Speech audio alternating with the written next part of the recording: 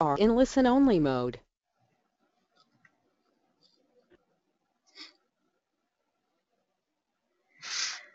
Hello, everyone, and welcome to the webcast.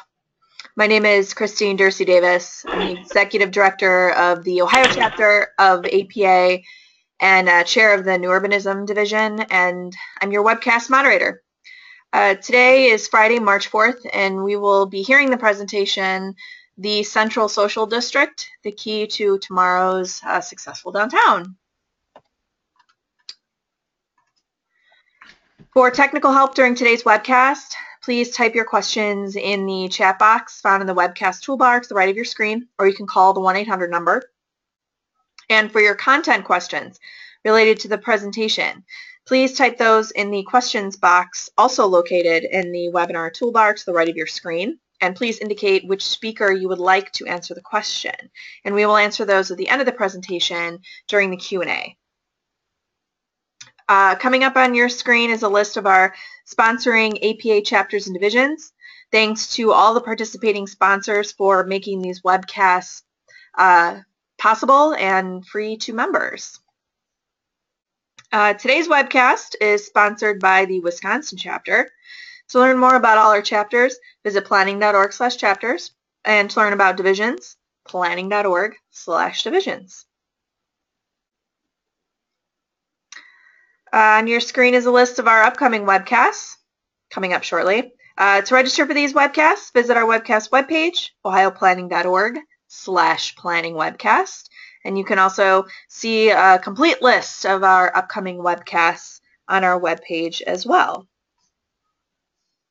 To log your CM credits for attending today's webcast, visit planning.org and planning.org/CM. The best thing to do is go to activities by provider up at the top, type in the Wisconsin chapter, and then today's session will show up. Or you could try just searching the event number. Because APA is launching a new website in the near future, it can get a little fuzzy whether entering just the ID number will work or not. So best bet, activities by provider, Wisconsin chapter. And this webcast has been approved for 1.5 CM credits for live viewing only. And we do have recorded webcasts that are available for distance education. And again, to see that, to get the links, visit our webcast webpage, ohioplanning.org/planningwebcast. And like us on Facebook, Planning Webcast Series, to receive up-to-date information on our upcoming events. And we are recording today's webcast. It will be available on our YouTube channel. Just search Planning Webcast on YouTube to get a video of that. And we will have a PDF of the PowerPoint available after the end of the presentation, and it will be available on our webcast webpage. Again, ohioplanning.org/planningwebcast. Okay, with that, I would like to quickly introduce our speakers so we can get started. Up first is David Milder. David is the president of DANTH, Inc. He has been a downtown revitalization specialist for over 40 years and the author of books on reducing downtown fear of crime, niche revitalization strategies, and downtown business recruitment, as well as many articles published in Urban Land, the Economic Development Journal, Main Street News, and the Downtown Idea Exchange. Up next is Andrew Dane. He's a senior planner and community development specialist with Short Elliott Hendrickson, an employee-owned engineering, architecture, and planning firm with 750 staff working nationwide. He specializes in downtown waterfront revitalization, including public participation, planning, and implementation services. So with that, I'm going to turn it over to David. Thank you, Christine. Andrew, next slide, please. Most of us see our downtowns in terms of it being our central social district. For many years, the two terms seem to be almost used interchangeably in common parlance. And what I have noticed over the last, say, 5 to 10 years, certainly beginning before the Great Recession, is that under the new normal for our downtowns, which has emerged after the Great Recession, that the CBD functions, i.e. the kind of things like retail and offices, banking, etc., they have become kind of less important for the success of the downtown, while a set of other functions, which might be called the central social district functions, are beginning to get stronger and stronger, more popular, and coincide with more and more of the successes of our downtowns across the country. Next slide, please. Why is this happening? Well, for retail, retailers are being impacted negatively by two things. First of all, there's the internet, which is taking customers away, and also which is directing a lot of the customer behavior, so they're doing less browsing in the stores, they are researching things online, coming to the store to either pick up goods they've bought or to buy things they've already decided they wanted to before the computer screens. Secondly, has been the emergence of what we call the deliberate consumer. I'm sure many of you already know that middle-class America, their annual household incomes have been stagnant for decades now. And this has had an impact on what they can buy and their discretionary dollars that they have available. Also what happened is that during the Great Recession, they kind of were shocked into a shift in concern away from wants and more towards needs when they were going into their shopping behavior. A lot of impulse buying, a lot of trading up buying has almost disappeared. Because of that, the retailers are feeling this, and they're looking for fewer locations. Fewer new stores, they're opening fewer new stores, and the new stores they do open have less space, they're smaller, and the retailers are also, they're less liable to try a bit more risky locations. They want locations that are proven, that they can go into with great assurance that their stores there are going to be successful. A similar thing is happening in offices. We seldom think about the fact that the way people work is going to impact what the office demand is going to be and how our offices operate. The kind of now new big office spaces. People are doing a lot more telecommuting, although it's only partial part of their work week. It isn't, the sole way that they work. The office spaces they are less with individual offices. They're more open spaces, etc. People are now sharing desks. Firms are reducing their office space requirements per square footage per worker, and as a result of that, the kind of office space that they're looking for means a lot of old office buildings are out of date, and a lot of those in many downtowns are now being changed into residential uses. So the whole nature, now this is going to happen less in smaller downtowns, etc. But where any instance where you have any kind of significant size office buildings, this is being felt. Next, Andrew. So what is your CSD? Well, back in ancient times, back in the days of the Greeks and the Romans, there were always central meeting places within the communities. There was either the Greek agora or the Roman forums, and even in more primitive societies, there's a village well, etc.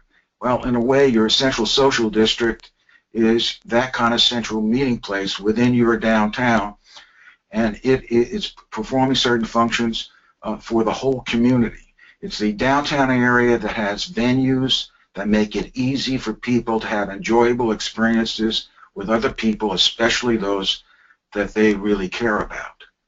And one of the things that we're also observing is that more and more people look. We're so busy these days that being able to have quality time with one's loved ones and people one cares for gets often more difficult, and to have good kind of venues where that can be facilitated and maximize the enjoyment, they're greatly, deeply appreciated.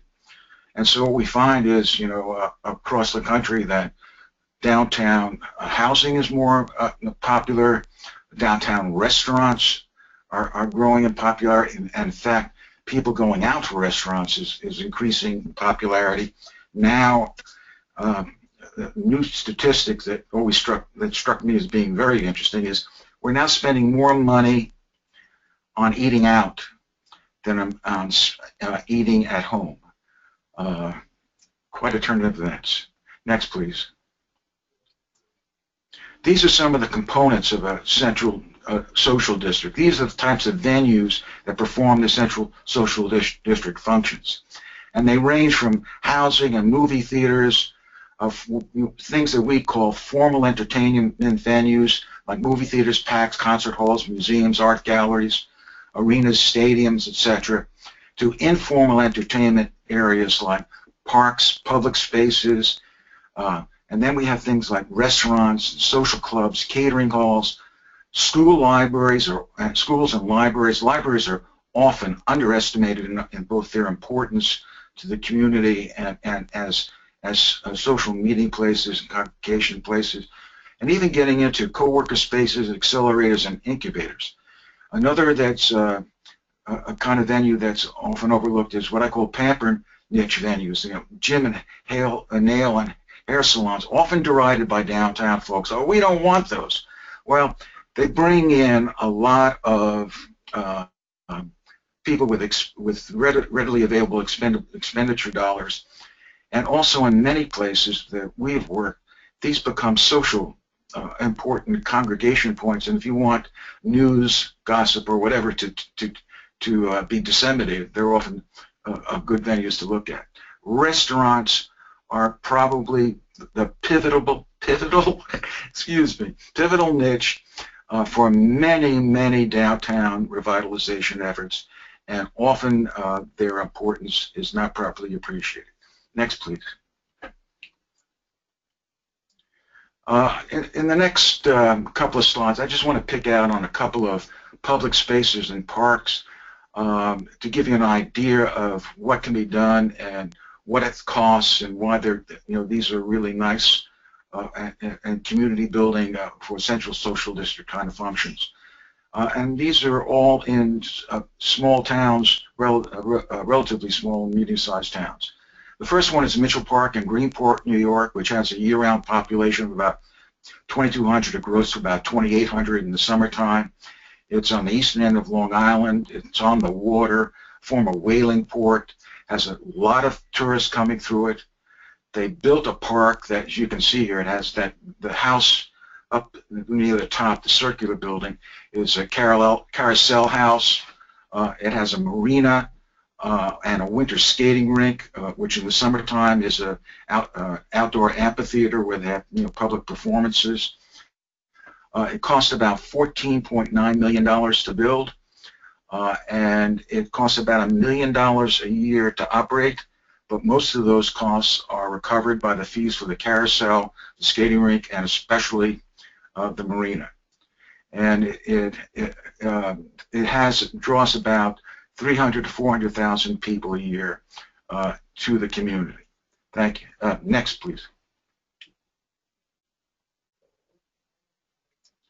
Andrew?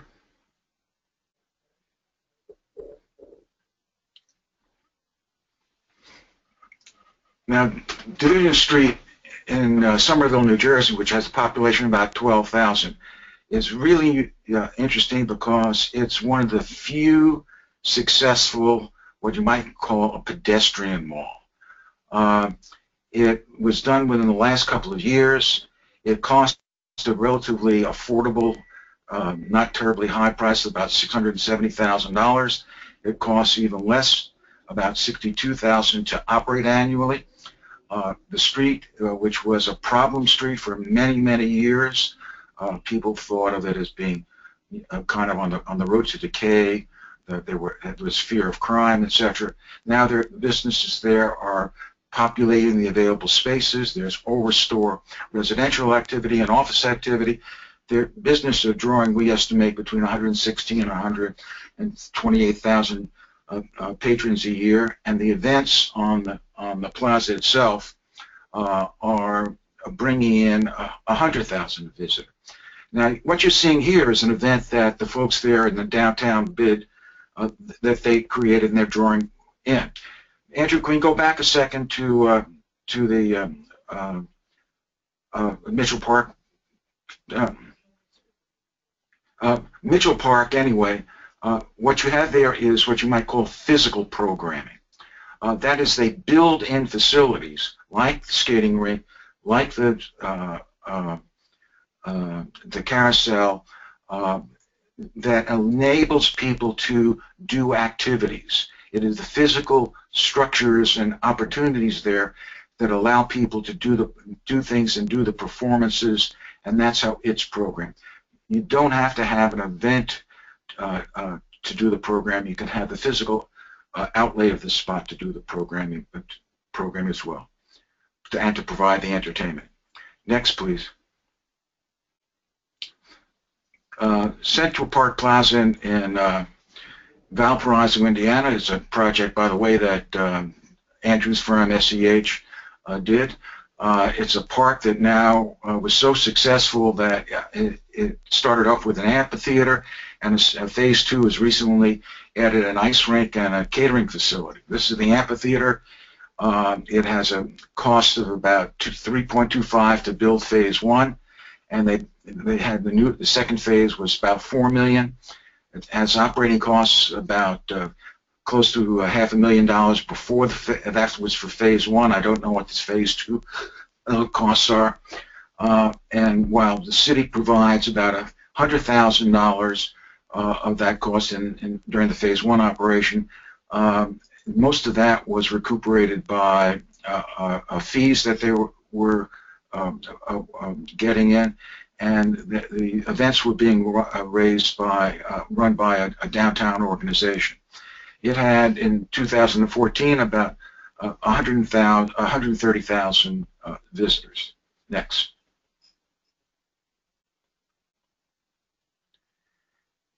Now, one of the things that if you're planning to do, if you're a small and medium-sized town and you're planning to build your central social district, you're going to need some organizational capability, and you need a fairly viable one.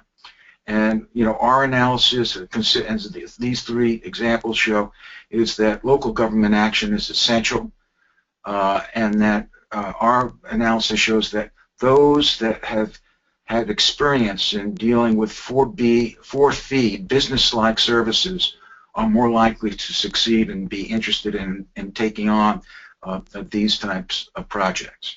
In these 3 communities, the village or town government always played a pivotal role. In Somerville, a bid was really the one that took on the lead of it and ran with it. And in Valparaiso, the downtown business group really has the main responsibility for activating the park. Next. Well, another key in question has to be asked about these downtown venues, and not just for these parks and public spaces, but if you're going to go into a rejuvenating a movie theater or a town hall, a PAC or a theater or a museum or whatever, how are they going to be financed? And Greenport's Mitchell Park operations, this shows that they got about $4 million from the village government, and then they were successful in getting 25 plus grants and donations, and all of these have a varied sources of funding. There's no one source that is going to do the trick, and in order to get those additional funds, usually some town money. The town has to have some skin in the game if the project is going to be successful.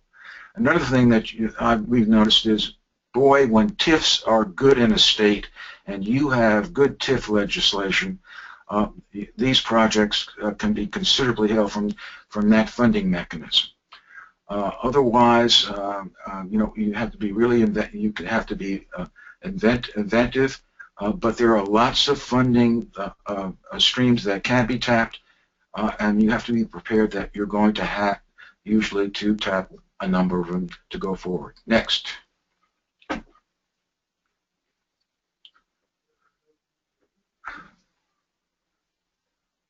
I'm a movie fanatic. I fess up.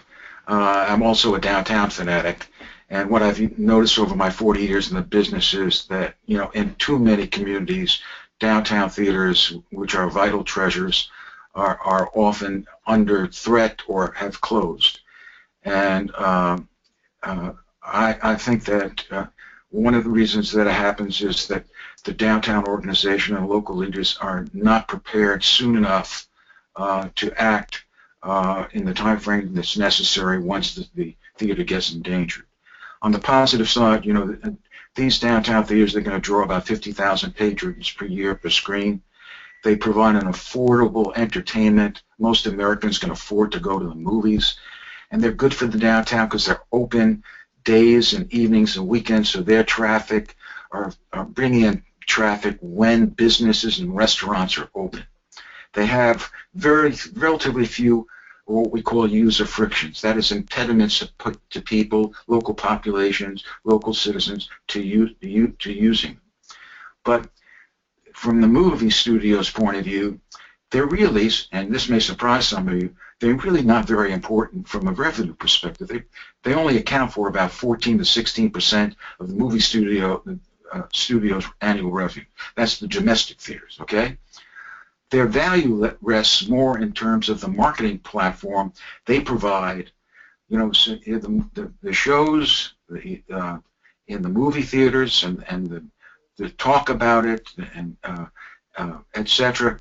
That's what helps get more money from the other streams on TV, selling videos online or DVDs, etc. And that's where the movie studio and as ancillary products like the lightsabers for Star Wars, etc., etc. That's where the movie theaters make most of their money.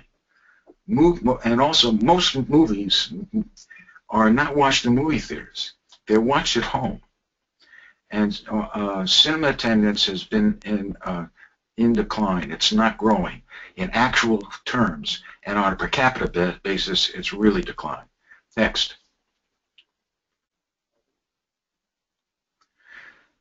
The challenge is to keep your cinemas open, vibrant, and profitable.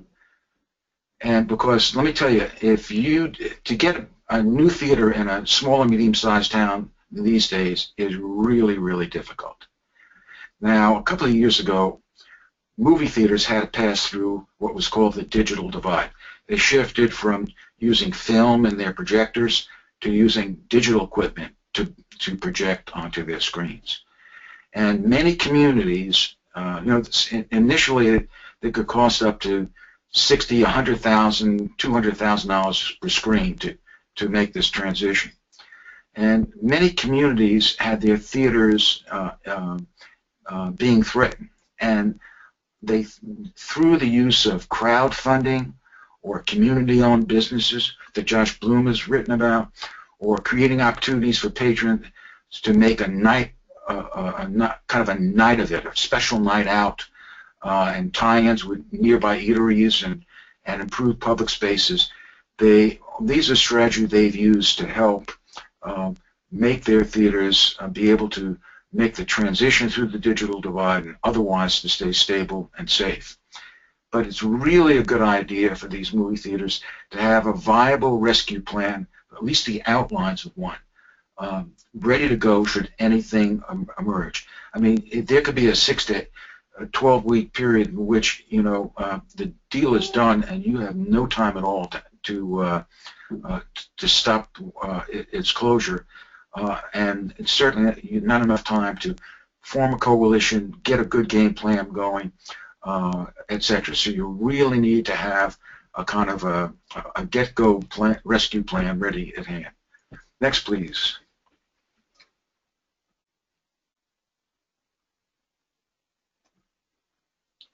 Now, not all attempts at CSD growth are going to be successful.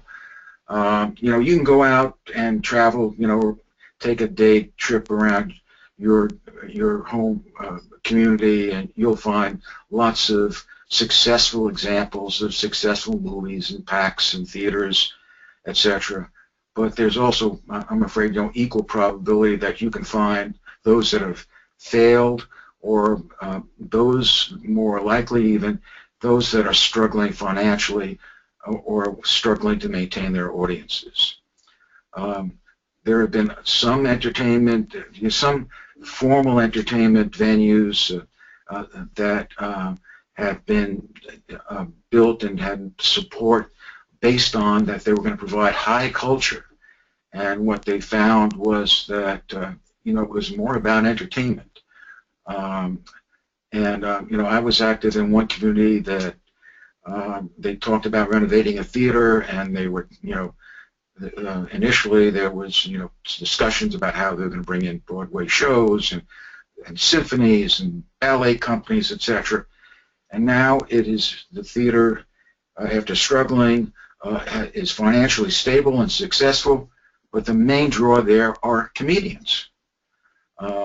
And so, you know, you have to be able to know what your audience base is interested in, where it's going to go. Otherwise, you're going to have some real financial pressures. There, as I said before, there are many, many failed pedestrian malls and plazas. Frankly, with the pedestrian malls, a lot of people are scratching their heads what makes the few that are successful, and they are very successful, like Church Street in Burlington, Vermont, and 3rd Street in Santa Monica. But if you're going in these areas, you have to do it correctly. There's also another kind of possible difficulty.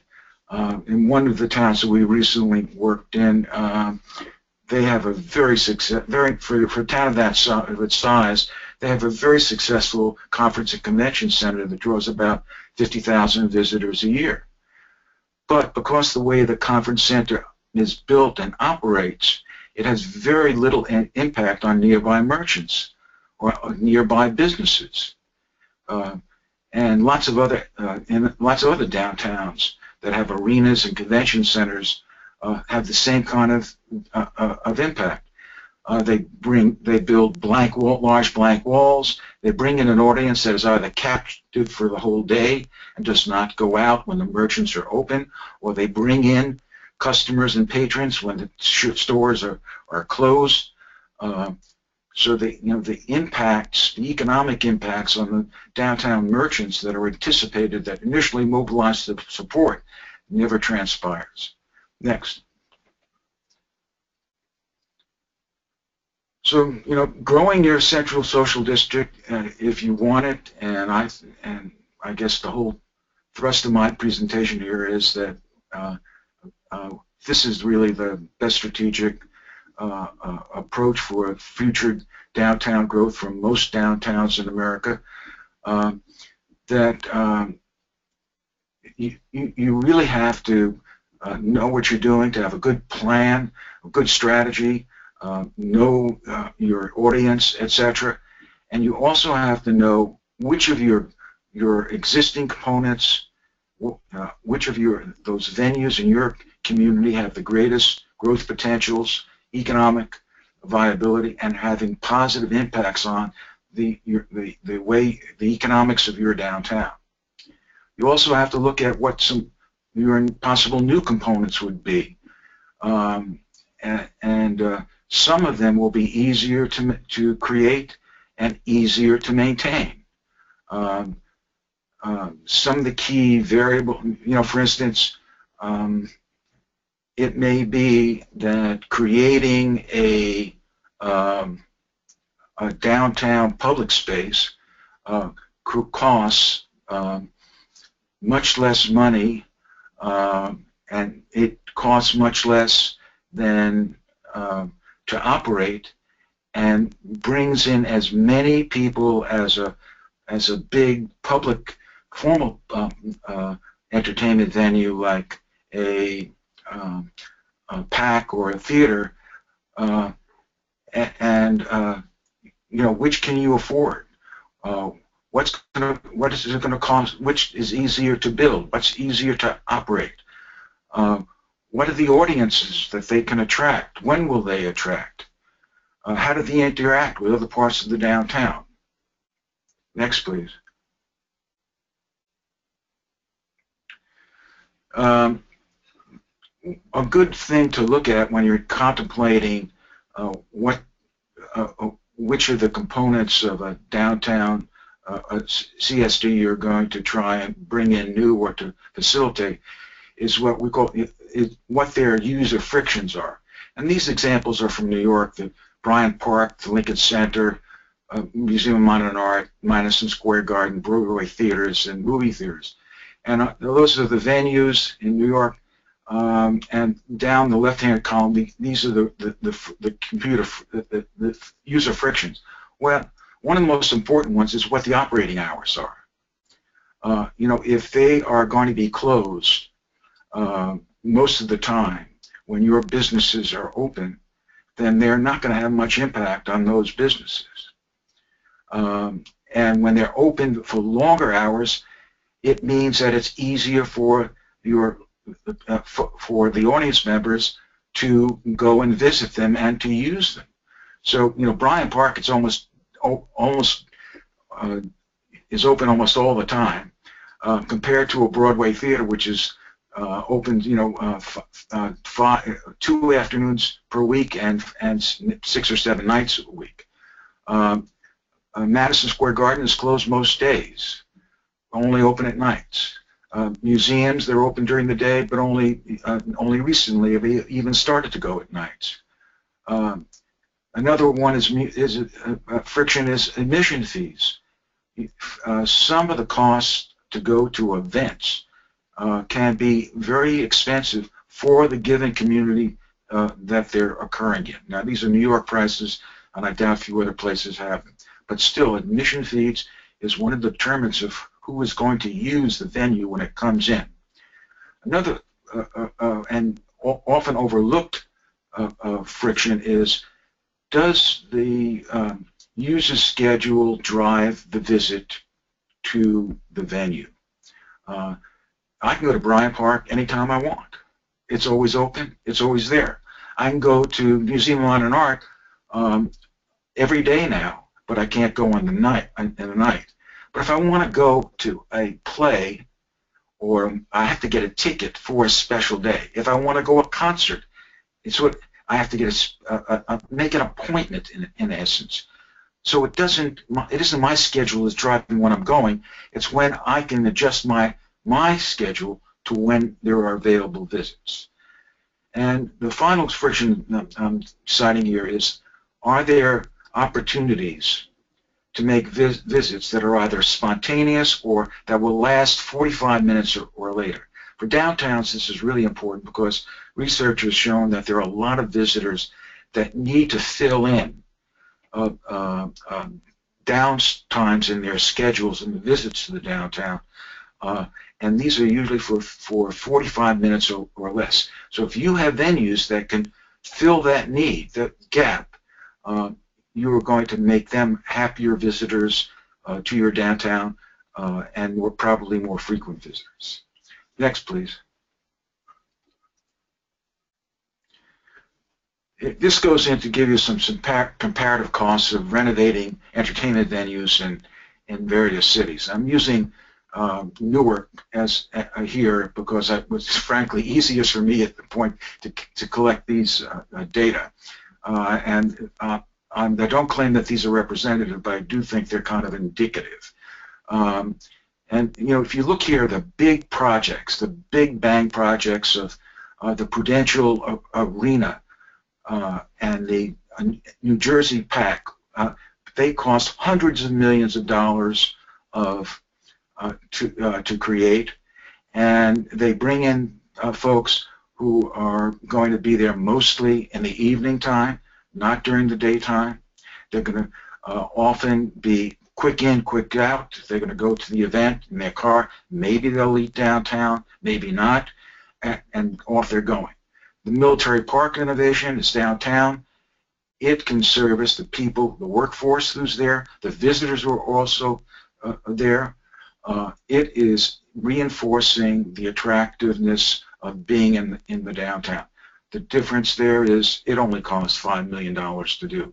It's a new renovation, and frankly, my assessment is I'm betting that the park renovation is going to have a more favorable impact on the revitalization of Newark than the two bigger projects. Here, if you look here below, theater projects are not insignificant. They can, even in smaller communities, 3.5 million.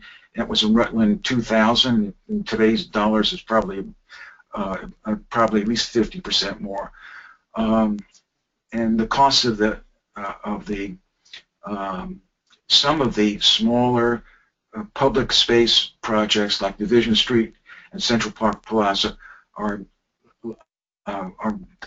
lesser. The cost of Mitchell Park was quite different.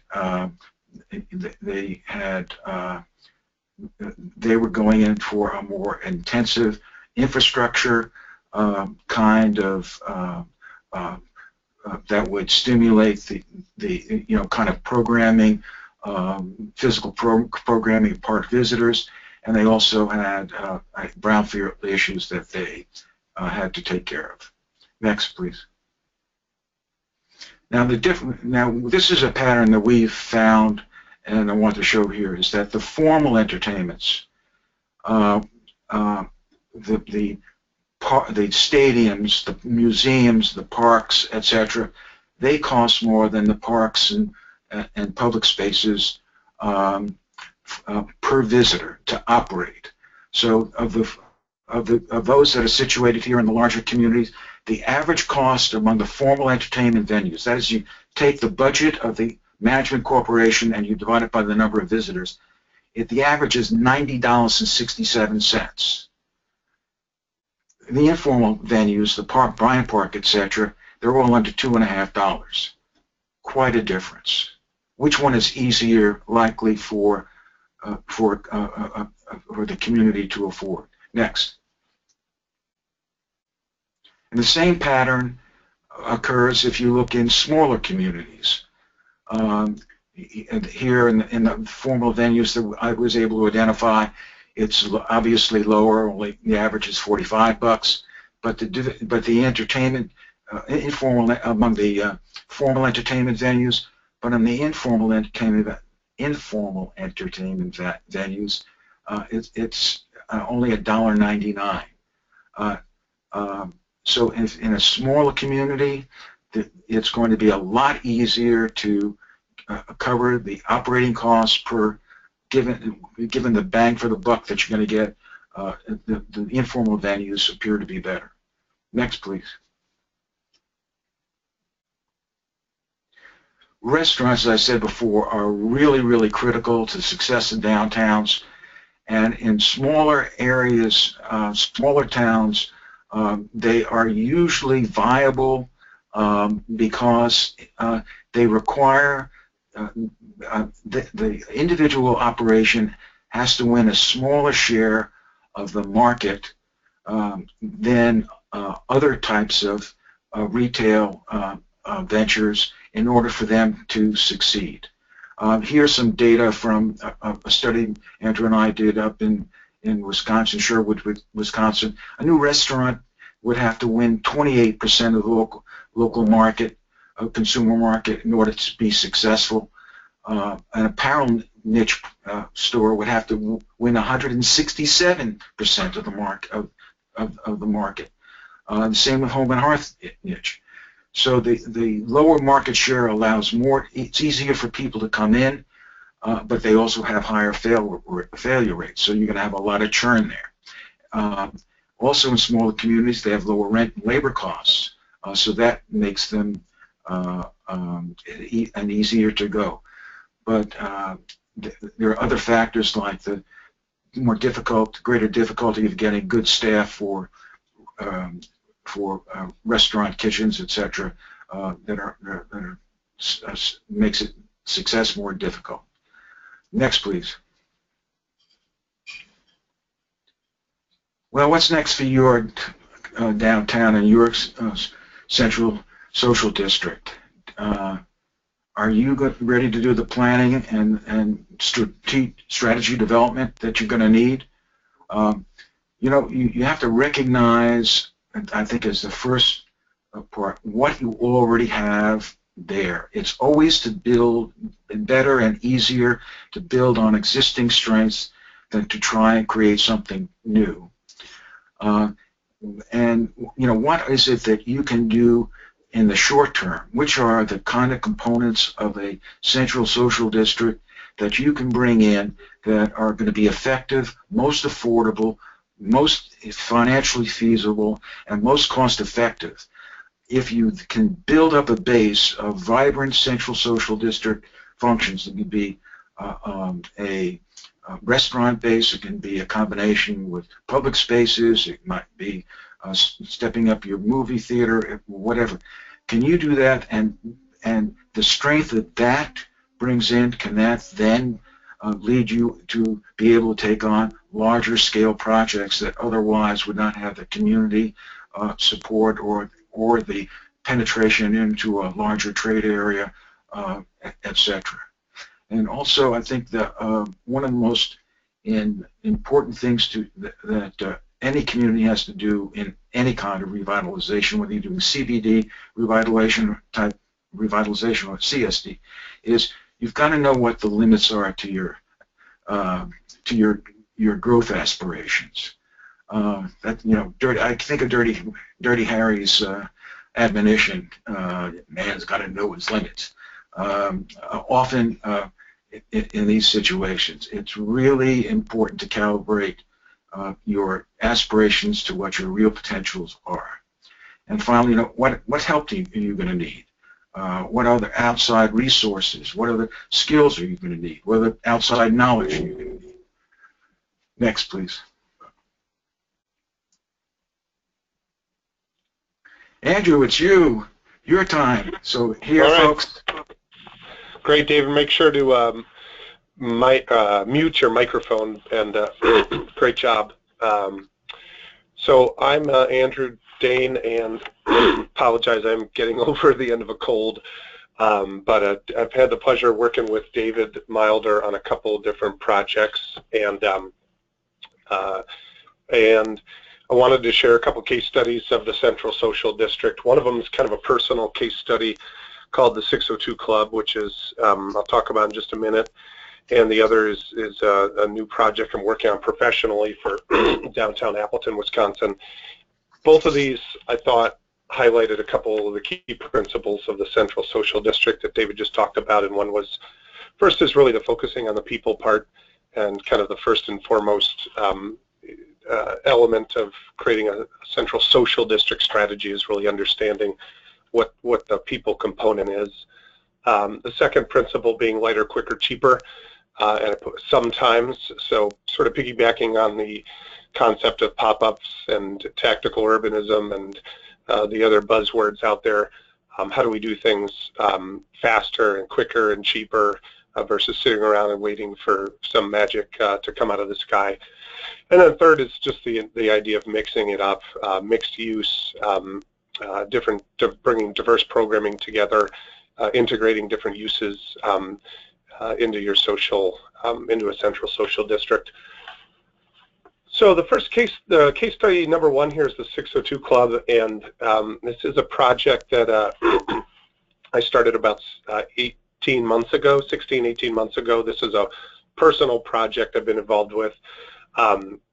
This is a building on the right not the building on the left, that was a dilapidated, rundown a home, about 3,000 square feet, fairly large Victorian house.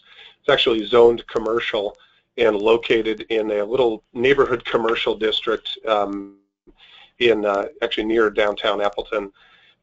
This property had been flipping through, basically degenerated into a drug house, and had been rotating through a number of tenants. And myself, my wife, and another couple in the neighborhood saw this place sort of quickly going downhill.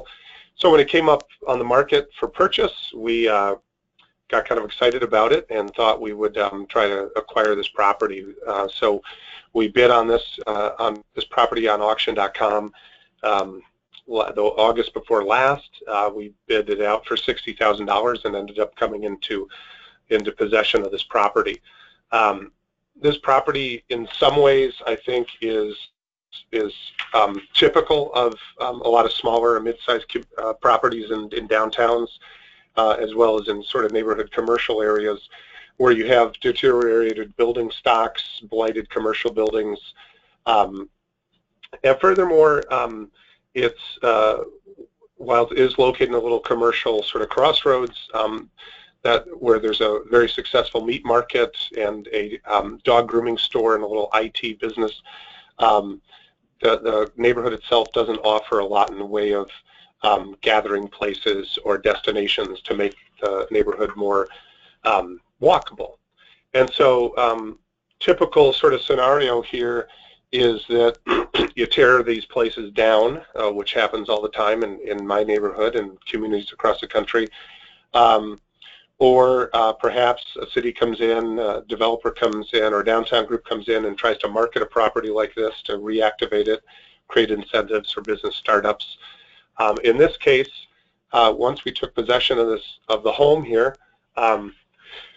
the initial thought was trying to do something positive for the neighborhood, positive for the community, was to create a coffee shop, which again I think is a fairly typical response. And oftentimes when I work in communities and we ask people, what are you looking for in your downtown, what's missing, it's usually a coffee shop. And as I've worked in more and more communities, I've come to sort of understand that that's really code for we need a social gathering place. We want a stronger central social district.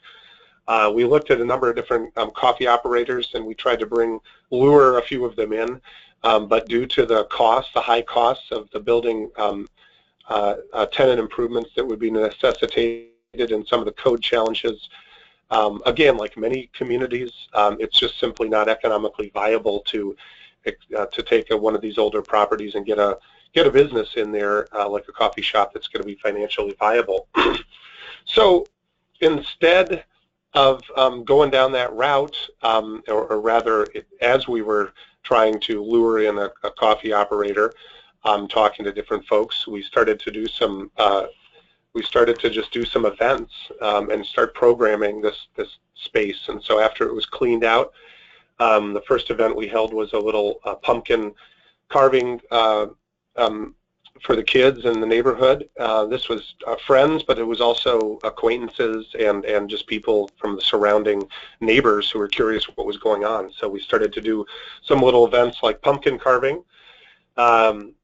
This being Wisconsin, we started hosting some Packer parties and inviting people in to watch Packer parties. After a couple of these, we were having some people were interested in attending and seeing what was going on. We ended up crowdfunding for a new TV, and so we put up on our Facebook page a request for people to chip in $5, $10, $20, and within a day we raised like $500 to buy a flat screen TV for this house. We did some more activities. We did some art activities and had kids come in and upstairs in one of our artists, what's now occupied by a studio, a couple artist studios upstairs. We put some cardboard over the floors and started doing some events for kids in the neighborhood, doing little art projects.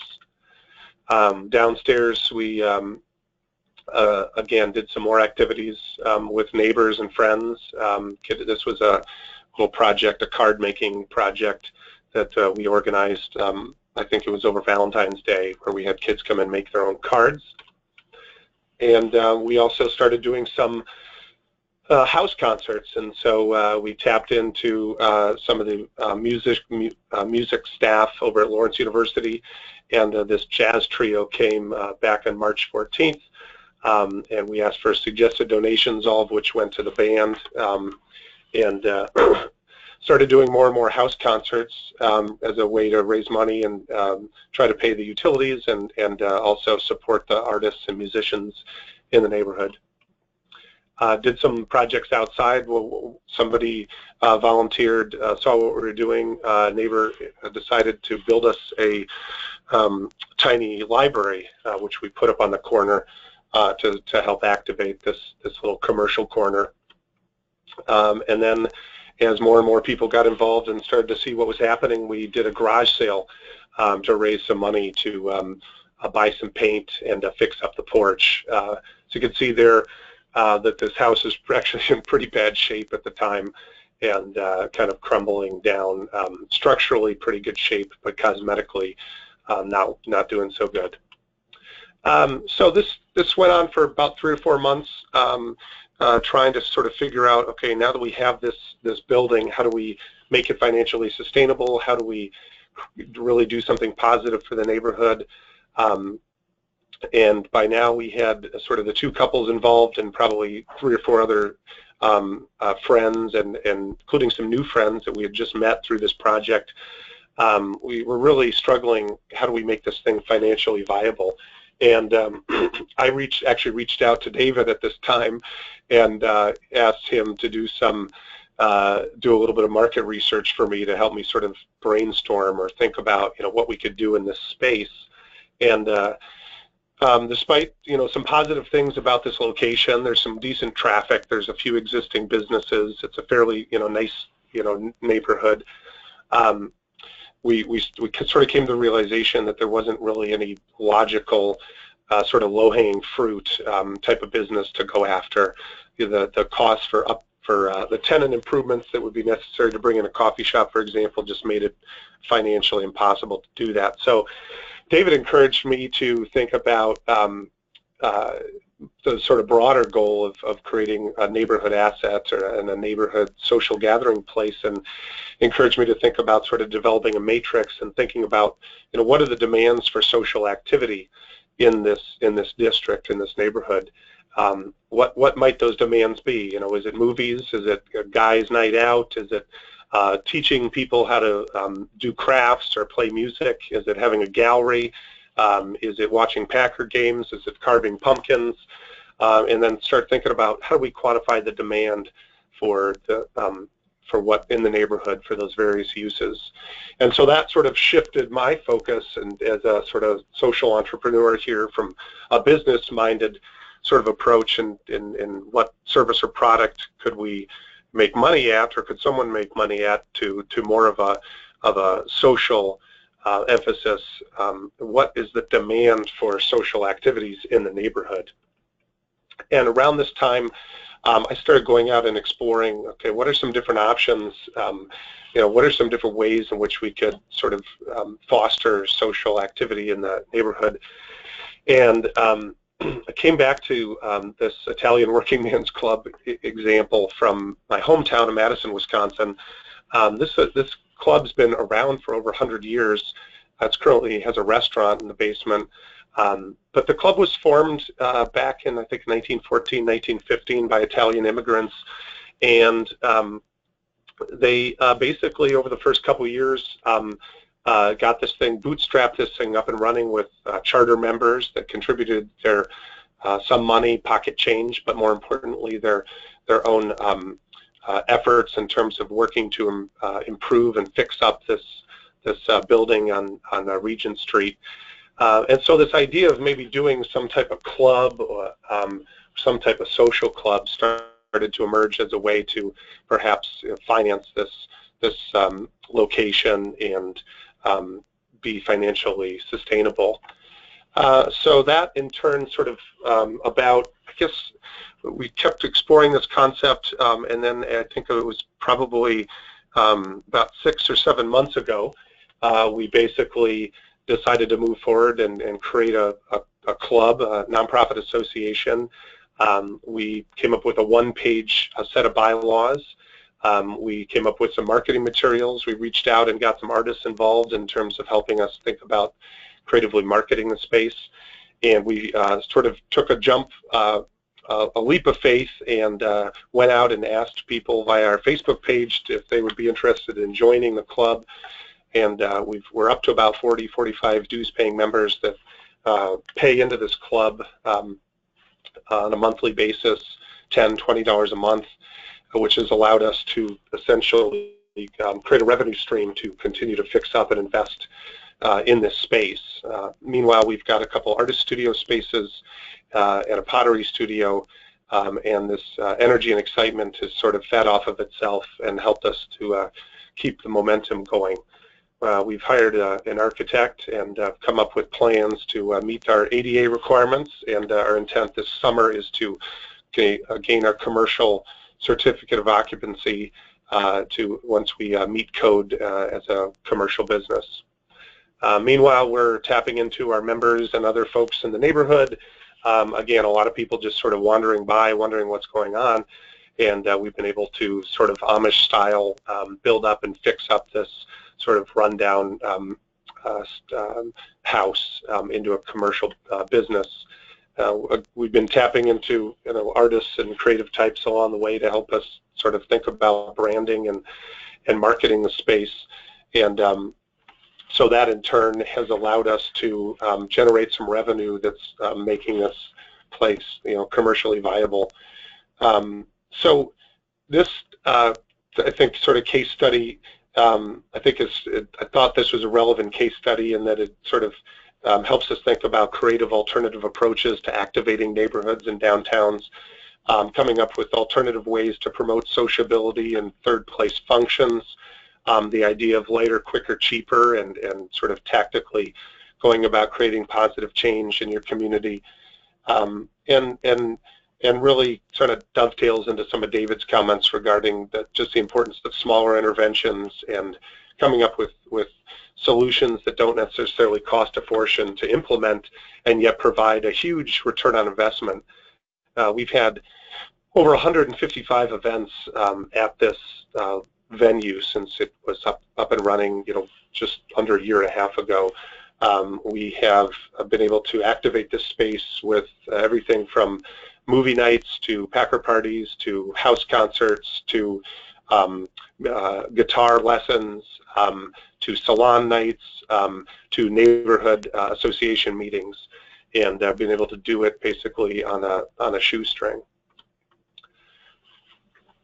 I'm going to move into my second case study here, which is downtown Appleton and my home as well. This case study is really talking about a professional project. Our firm was hired recently to assist the city with a rewrite of its downtown master plan, and as we get moving on this project, I've been thinking a lot about the Central Social District concept and how we might apply that, and struck me that Appleton is a community that could benefit from applying some of these principles. Appleton's a community that in a lot of ways has a fairly successful downtown, has a lot of great things happening in the downtown. It does have a performing arts center and a library. It does have a number of restaurants, a fairly vibrant entertainment district, and yet, despite all those wonderful things that are happening, this view down the street is probably fairly typical of many downtowns. Where oftentimes you just don't see that many people out on the street, in particular outside of the sort of 8 to 5, 9 to 5 hours, and so. We start thinking about, David's framework for the Central Social District strategy. What are some of the existing and potential strengths we could leverage in order to grow the Central Social District? And one of the things that the city's done pretty well at is really looking at at activating downtown spaces. It's got a very successful bid and downtown organization, Appleton Downtown Incorporated, or ADI. It's a city that's committed to investing in downtown through museums, through the arts, through the library, through the transit center. So it's a community that sort of gets the importance of quality of life and attaining and retaining and attracting people because of a high quality of life in a vibrant downtown district.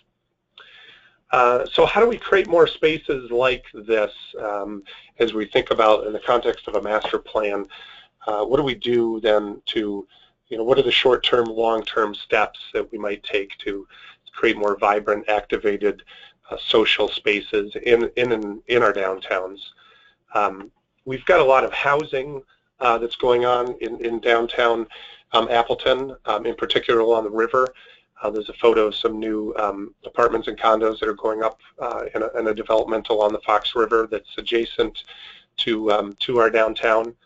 At the same time, we've got a pretty active, as I mentioned, ADI downtown group that's taken a series of sort of short-term steps to really activate the central social district functions downtown. So this is a photo from a little parklet project I was involved with a Creative Downtown Committee, where we took basically an abandoned smoking lounge, and over the period of a couple months, got to pull together a cross-section of the community, a number of businesses, city, volunteers, artists, ADI, and we're able to get people involved in sort of reimagining this little smokers lounge, and through some painting, throwing up some lights, putting up some planters, working with some local artisans, we quickly converted this space into a little parklet where that now attracts people into the downtown. So when there's events or other things happening, all of a sudden we've got benches, places for people to sit, shade. We've created an informal entertainment venue, to use David's words, that's helped activate the downtown. As we look at sort of longer term additions or larger projects, again, oftentimes we think of sort of obvious things like putting in a park, and some of the other communities we've worked with are starting to look at, what is the economic return on investment of a downtown park, and how do we quantify that? But even parks can be expensive, and certainly are expensive for a lot of communities. This is a picture from a larger picture, a zoom out picture from Central Park Plaza in Valparaiso, Indiana, that David mentioned earlier. But this park has been tremendously important in terms of drawing people out at all different times of the day that then in turn help support the local businesses. And this area was actually, this is right along their sort of downtown Main Street, and this is a photo of one of their summertime concert series. So as we think about Appleton and our project, and we're just getting going, one of the things we're doing is just starting out and trying to map what are our CSD components. And so taking that list that David showed earlier, combining some of the categories, and then thinking about what do we have currently that we can start to leverage. What are the different uses that we have? Where are they? And how do we sort of build off of those strengths? Can't really see this map here. This is kind of a work in progress, but that's exactly what we've started to do. We've taken the categories I showed on the last screen, and now we're systematically going in and mapping out where all these different social functions are relative to the downtown and the sort of the periphery, and start thinking about where these different uses are and what the sort of friction points are as we look at developing our plan for the downtown. One of the things that that's obvious, again, sort of with the parklets, in terms of short-term steps, is just getting more restaurants, more eating happening out on the street, the notion of embracing the street. And so one of the short-term strategies that's been discussed is just freeing up, loosening up some codes and requirements, figuring out what we can do ordinance-wise to make it easier for businesses to have eating and dining out on the street. Some of the other short-term steps are murals, looking at public art, doing more pop-up programming, creating more events, looking at downtown first floor office spaces. We've got a pretty high occupancy downtown, but we unfortunately have quite a bit of first floor office space that precludes more sort of social functions within those spaces. So that's one of the sort of shorter term steps we're looking at taking. Longer term, again, sort of going back to the notion of what are some longer term additions that might get put in place. And so looking longer term and bigger, we're thinking about what are the bigger assets that we have, how can those be complemented or stitched together. And we're very fortunate here to have a performing arts center that it is very successful on a number of different metrics. Last year, the last season, the PAC brought in over 197,000 visitors, hosted 358 events. 87% of operational expenses were paid for through event revenue, with leaving only 13% for donations and grants. And the PAC's recently met its goals, long-term goals for endowment fundraising after having raised $25 million. But one of the other important, interesting metrics that I found here was that over the 94% of the visitors come from within less than an hour away. And so that tells me that you've got most people coming from the immediate metro area, and so that starts, you know, that in one way is very positive, because it means that they are, in all likelihood, you know, have the opportunity or time to patronize additional restaurants. And that at this end of town, we've got a number of restaurants that are very successful. But how do we build in additional opportunities to activate this space and to take advantage of those visitors? And quite frankly, how do we address the fact that this, while this space, this PAC is very successful, it oftentimes looks exactly like it does in this photo, empty, vacant, kind of a pedestrian dead zone. So, what could we do to activate and utilize this space when there aren't events going on? And then what other central social district functions can we think about tying into this to leverage the visitors that do visit? Another longer term addition that we'll be playing into our strategy is the library. The city of Appleton spent a number of years and quite a bit of money looking at a downtown library, and this is a rendering of a proposed library on a bluff site. This particular location was shot down at the prior city council meeting, and so exactly where and when and if the library gets built is still up in the air. But as we think about the library and how important that is in terms of bringing people downtown, we're thinking about how that can be tied into other central social district functions. So, for example, the city's there's a very important senior center downtown Appleton that just is about to close its doors because its host is no longer able to maintain that space. So we'll be looking at opportunities. Is there an opportunity to integrate a senior center into a library? Is there an opportunity to integrate additional housing into a library? In a future library, what other uses could play off of activate and support a library as we look at the downtown? So I took some of the next steps in terms of your CSD strategy and developing that plan. I kind of boiled down into sort of 5 different categories here, and I've talked about the first 4. But we're thinking a little bit about the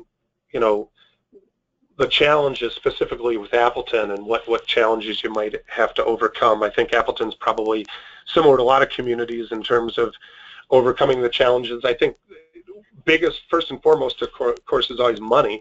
And so I think the work that David does is critically important in terms of building that business case for some of these functions. So oftentimes it's easy to go out and come up with multipliers for putting it in an exhibition center, for example, but how do we build the business case and get the business community and the community to rally behind some of these other less sexy projects? So how do we quantify the market demand?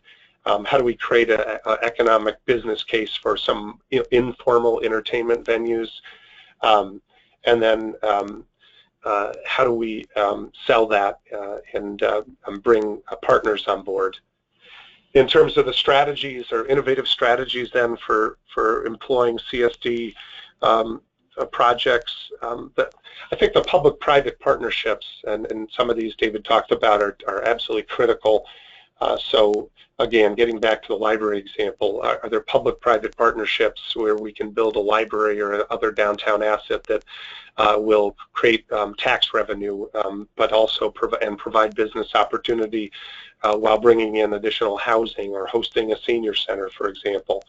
Other innovative strategies, I think, that pertain to the CSD is ideas we're going to be looking at is public art plan. So rather than sort of ad hoc basis, putting up murals and pop-up galleries and public art, do we develop a public art plan? Do we look at strategically a long-range public art plan that actually helps guide and stitch together existing and future entertainment venues in and around our downtown? And how do we bring those together and create sort of the little trail of breadcrumbs that leads you from destination to destination within your downtown? And so in conclusion, so we'll leave a few minutes for Q&A. A couple of my concluding remarks here, and David, if you want to jump in on a few concluding remarks when I'm done, please do so.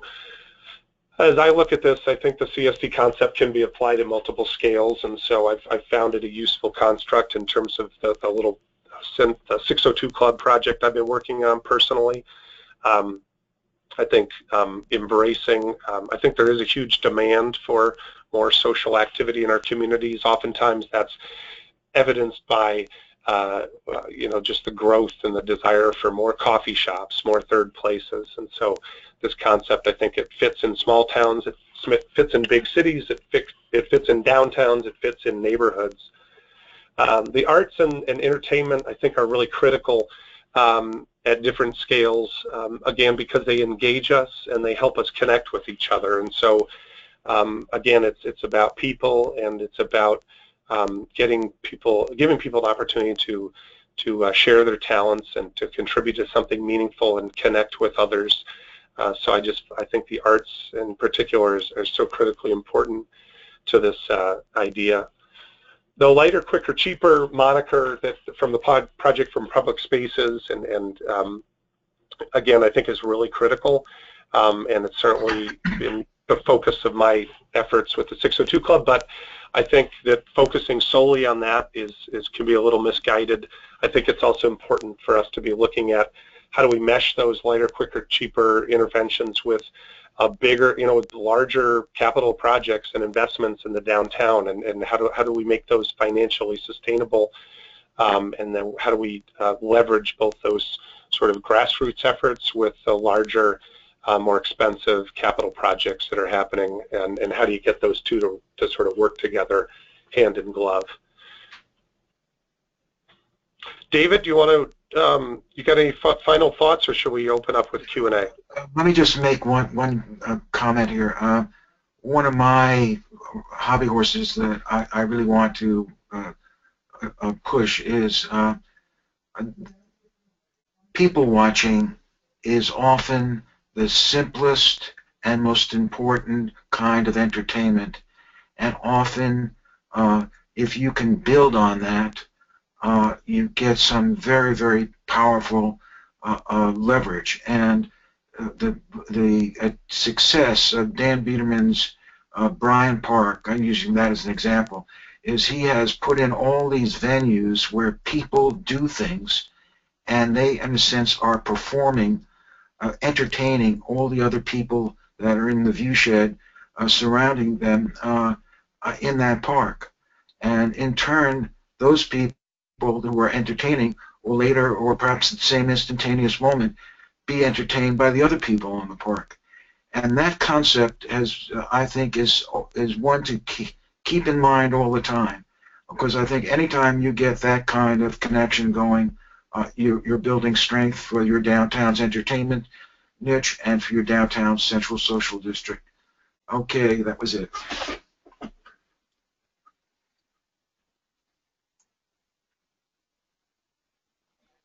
Okay, are we ready for Q&A?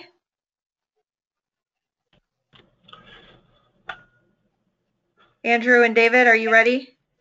Oh, Yep, yes. ready. Okay. Fire Okay. away. All right. These first couple questions are for David. Why is the Somerville, New Jersey pedestrian mall working while most fail? What does the programming entail? I wish I knew definitively what the answer to that is. A lot of people have been considering that. One of the things I don't think so much is the specific programming. I think it has to do more with that it's only a 1 block long pedestrian mall and where it's situated.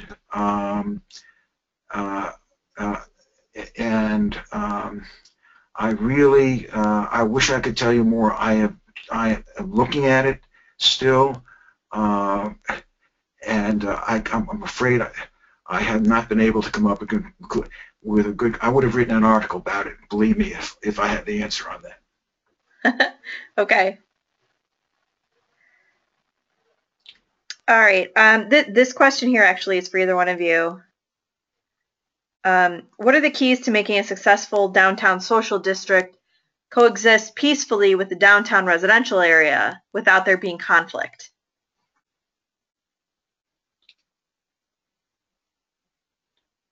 Andrew? Well, I guess I would share. I'm not sure. I guess I don't see there being huge conflict here. I think a lot of what we talked about here, especially in terms of these informal entertainment districts, would seem to lend themselves quite nicely to, surrounding neighborhoods and additional housing in and around a downtown. I think, maybe where there's, some of the larger, like the PACs, so we talked about the museums, oftentimes from a land use perspective, those can be more of a dramatic change in land use that might negatively impact people. But, I think a lot of the CSD functions are going to be complementary uses that are going to be attractive to residents. Having additional eating, dining opportunities, having more parks, having more informal entertainment venues. I would think a lot of those would be pretty sympathetic to adjacent neighborhoods. I think that downtown residential is absolutely essential. It's one of the key components of a strong CSD.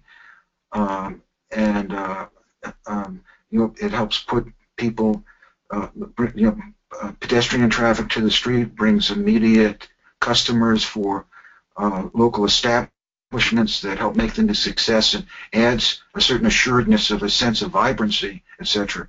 Now, there are, certain kinds of establishments, be it a honky-tonk music player, the noise goes out, or a bar, or where you have those kinds of problems. I mean, here in Kew Gardens, New York, which is not a downtown, just a neighborhood, we have a bar that's causing problems for nearby residents. And I guess, that has to do with code and code enforcement and police activity, and that would be the case wherever the annoyer, the offending venue is located. But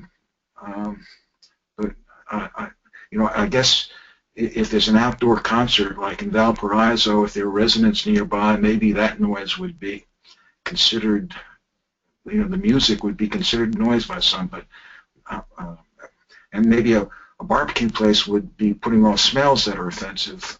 Again, I think it gets down more to to code and code enforcement. And the person asking the question just typed in and said they were in fact referring to Club 602, which is a bar nightlife type venue. So you were on the dot there for that one. Okay, we have a couple questions about some acronyms that the two of you were throwing around. The first one was a TIF, a TIF, which is tax increment financing. For those, go ahead and look that one up and have a good evening reading about tax increment financing. The second one is folks are asking what a PAC is, PAC, which is that a planning advisory committee? That's just a performing arts center. Oh, okay. Okay. So for those folks asking about those questions, next one, Andrew, has Appleton provided any help or funding? For our 602 Club project, no, not yet. We're hopeful that they might. They have been very accommodating in terms of working through some of the code and kind of business requirement issues for the 602 Club project, and in terms of dealing with parking and other kind of land use issues. But we haven't received any, public funding for our project. Okay. And is the 602 Club building? Oh, I'm sorry. Go ahead. Christine, can I just say publicly, I love what Andrew and his friends have done there. I think that in terms of community building and the whole notion of a central social district, it's not a kind of normal, quick shoot from the hip kind of solution to an issue, or to think about it. I think it's quite inventive, and a model I hope others will find appealing and will follow. And Andrew, you did great work. I agree. Thank you. I think this is pretty awesome, and there's a lot of people asking questions, which means they want to know more about it. Is the 602 Club project, is it tax exempt right now? We do have a Facebook page set up. It's just the 602 Club. Yeah, we're getting our incorporation, or filing our paperwork. We've just kind of set up our bylaws and created a nonprofit association, and so it is a tax-exempt entity. However, the building itself is not owned by the club. The building itself is owned by the my 4 business partners, which have an LLC called Neighborhood Investments LLC. So the property itself will still be taxable, which I think is important, because in our downtown, something like half of the property in our downtown, in part because we have a university and these other nonprofits, half of our taxable land is non-taxable. So in fact, this space will continue to be privately owned, the land. Okay, great. Is the CSD, is it an actual district, like a CBD or a historic district, something that's delineated, or does it not have a formal boundary? Well, I've never seen anyone actually delineate the boundaries. If for some planning reason, if it was being considered in the zoning, and perhaps the kind of work that Andrew is doing in Appleton may be headed in that direction. I don't know. We haven't talked about. He hasn't discussed that with me at all. But otherwise, it's really, if you just identify your inventory of CSD venues and describe that geographically, you've outlined your CSD district. Okay. And is a CSD a component of an economic development plan, or vice versa? Is an economic development plan part of a component of the CSD? Or are they separate initiatives? Well, I think that I'm doing a retail revitalization strategy out in Laramie, Wyoming, and we're definitely going to be considering the CSD aspects in our work there. And I think that in the future, more and more downtown revitalization strategies, if they are going to be successful, have to consider the CSD aspects. And the premise of this presentation is that they're getting to be more and more important as retail is kind of stagnating or decreasing. Only in very few places is it growing.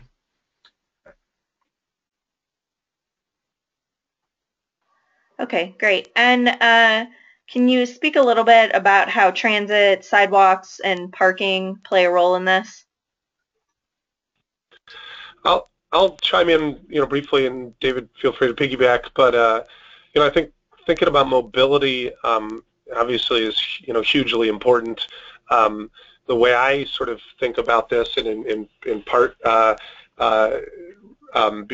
through my work with David, is really thinking about your district or where you're working. First and foremost from a market standpoint, what's the market demand for in and around the downtown or wherever you're working. And what's interesting about what David sort of turned me on to with the 602 Club was it's not just the market for, say, coffee or widgets, but what's the market for social activities. And I think we're starting with sort of, in my mind, you start with what is the demand factor. From there, we're looking. This is how we'll be doing this in Appleton. From there, what are the uses then? As we look across the landscape, what are the various uses, and where could you plug in or fulfill that demand, and geographically, and then finally, what's the mobility look like? What do you need from a mobility standpoint to support the desired land uses or program uses? And so I think it's sort of the tail wagging the dog to think, first about the mobility. It's, it's important to sort of think through the market, the land use, and then the mobility and how that supports your goals and objectives for downtown. But I do think it's important to be thinking, obviously more broadly than just transportation. It is mobility, bike, pedestrian, transit, car sharing, etc. I think that the walkability notion is absolutely essential and pivotal to a successful downtown central social district. If you don't have that, and then the sidewalks, of course, go into that, the sidewalks often become entertainment venues themselves, famously in many strong downtowns. The transportation, it just seems to me that the car, I know we talk in a car, etc., but I think that